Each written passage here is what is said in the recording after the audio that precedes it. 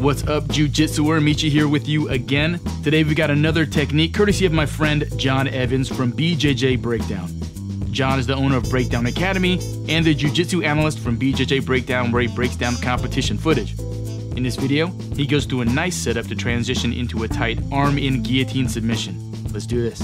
All right, so today we're gonna look at a Arm-In Guillotine. A lot of different names for this one, but typically what we'll do is we'll hit this off of a front head and arm or front headlock after a failed takedown attempt and a good sprawl from me. We'll lock up the front head and arm, blocking the triceps and getting a chin strap with my hand here, putting the chin right in the middle of the palm. With a front headlock, there's a lot of different ways you can make the grip. We can do a C-clamp grip, we can do a gable grip, or we can get our guillotine grip. All of those are fine. They're all personal preference. I'm sure some wrestlers would probably be very adamant about the grip that you should have, but for submission purposes, it's not quite as important. It's more of a personal preference thing, as long as we can lock the hands together. The next important part to this is that we want to get this elbow across the body, right? So you'll commonly see this when from this front head and arm, front headlock, we're trying to come over for the high elbow guillotine, right? So I'm cupping the chin, and maybe I have my front headlock. I'll go back to my chin strap and I'll try to get this arm through and get a high elbow guillotine. But a lot of times your opponent will be savvy to that and they'll start bringing this elbow up. So I can't get it in, right? They're shrugging the shoulder, they're bringing it up, I can't get this in. They're forcing me to stay with this underhook. So what we're gonna do is we're gonna take advantage of this position because his elbow's up, he's trying to stop this hand. We're gonna lock up the front headlock again quickly, and we're going to tuck this outside forearm in. And this puts him in a bad position. It drives his upper arm across his neck. So once we have the arm across, now we're pretty much ready to go. There's a lot of different variations that people will use to set this head and arm guillotine up.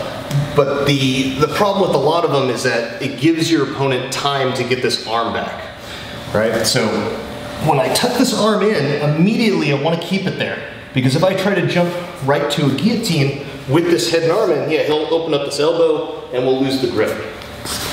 So when I tuck this across, I want to start now driving into my opponent. And if you can, either use your forearm or you can cup the triceps right here and pull it, keep it pulled across his neck. As we're driving in, it starts to seat him up a little bit. Now we can get up onto our feet and really shove this knee right in here. Once we shove the knee across the body, this locks in the triceps. So we have the head and the arm, just like a head and arm choke, right? Now it's locked in and he can't pull it out. Go ahead, pull it out, Audrey. My thigh locks in this arm. So once we're here, now we can sit back to our normal guillotine. We'll sit back and we want to sit to our side, just like a regular guillotine from guard, right? We don't want to be flat on our back, although this one is a little bit more forgiving in that regard because we have the head and arm together. We could probably still finish, but on the side is always preferred. If you can, I like to lock the half guard hook, but it's not necessary. We still want to throw this leg over the back to prevent him jumping to the cross side and just to secure the lock better. And then I like to pull down with this leg, brings my hips off the ground, puts the weight in his back, and then crunches him forward onto his head. My arm is in between his head and his shoulder over here is also pushing into his neck. So when we push down with the leg, it brings all the weight onto him, and we're just gonna pull our elbow through. It's like we're trying to trace a J, right? So I'm just rotating the elbow through. So from here, I'm gonna pull up and in, hips up, and squeeze, and we get the blood choke from the Arm-In Guillotine. In review, we start from a front headlock position. Stuff your opponent's elbow across their neck, drive into your opponent, step up and shove your knee across their body and lock in their head and arm. Sit back into your side, lock a half guard hook, hook your other leg over your opponent's back, pull down with your top leg and lift your hips. Turn your elbow in as you pull up and squeeze to finish the choke. Let's check out some other angles.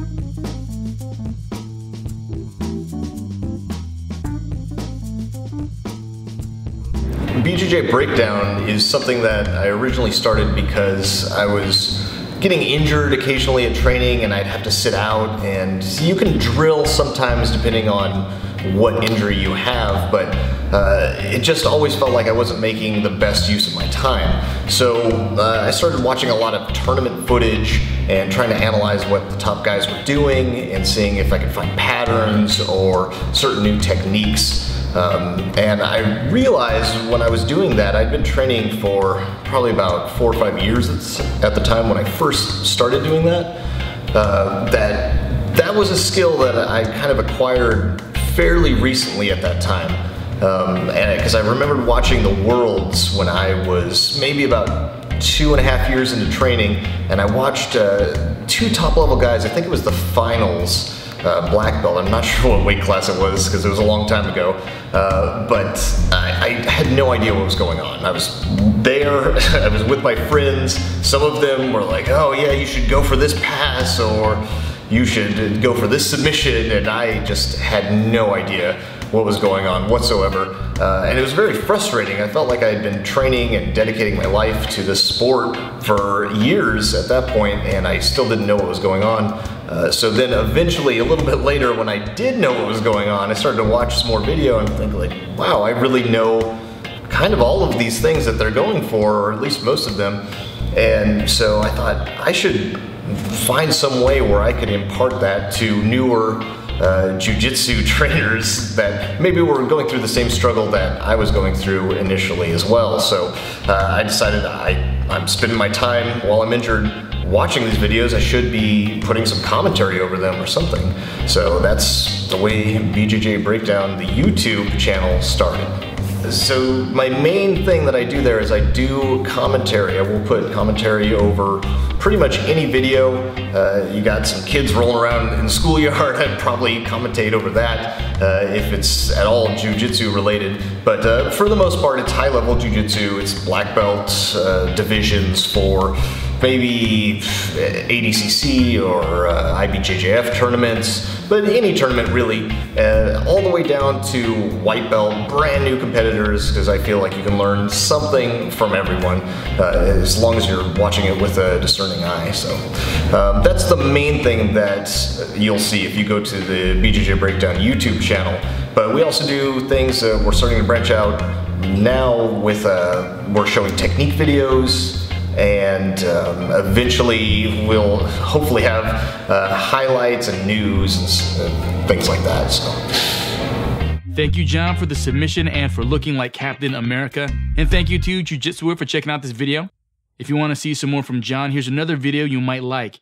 And also check out the BJJ Brain for cutting-edge training software for grapplers. In the meantime, live life, have fun, and train Jiu-Jitsu.